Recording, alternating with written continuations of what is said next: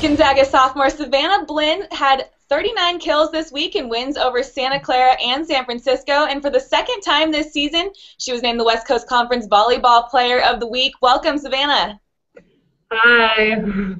You're only a sophomore. What does it mean to you to be making such an impact this early in your career?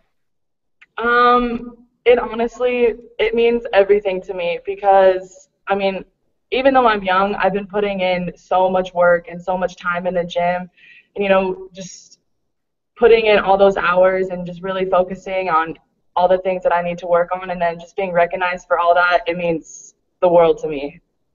You had a monster week. What do you feel like was going right for you this past week? I feel like my team was finally starting to flow.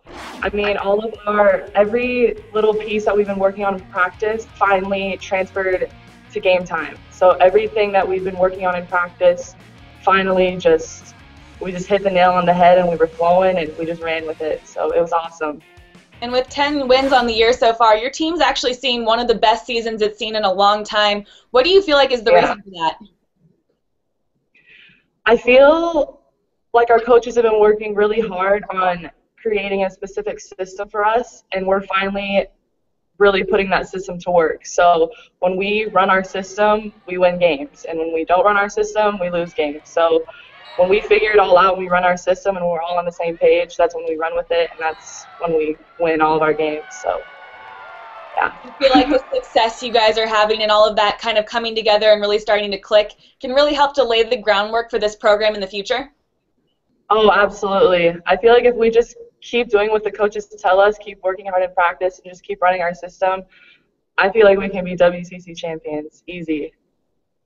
Conference play is winding down, only a couple more weeks for you guys. What do you think your team has to do well to finish strong on the year?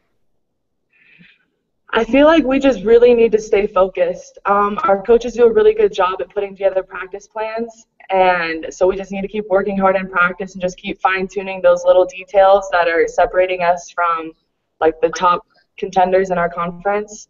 And so if we just keep working hard in practice and keep pinpointing all those little things that we need to work on, I think that we'll be just fine towards the end of the season. And you guys have Portland and then BYU the following week. Coming up as your next two games. What do you think are going to be the keys to having success in those matches?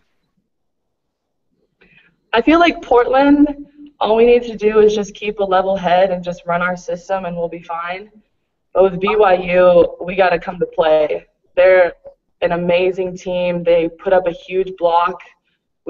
I feel like the last time we played them, we were a little intimidated by how well that they blocked us. But if we just keep a level head and just keep our minds right, I think that we'll be fine. As long as we just run our system, we'll be good.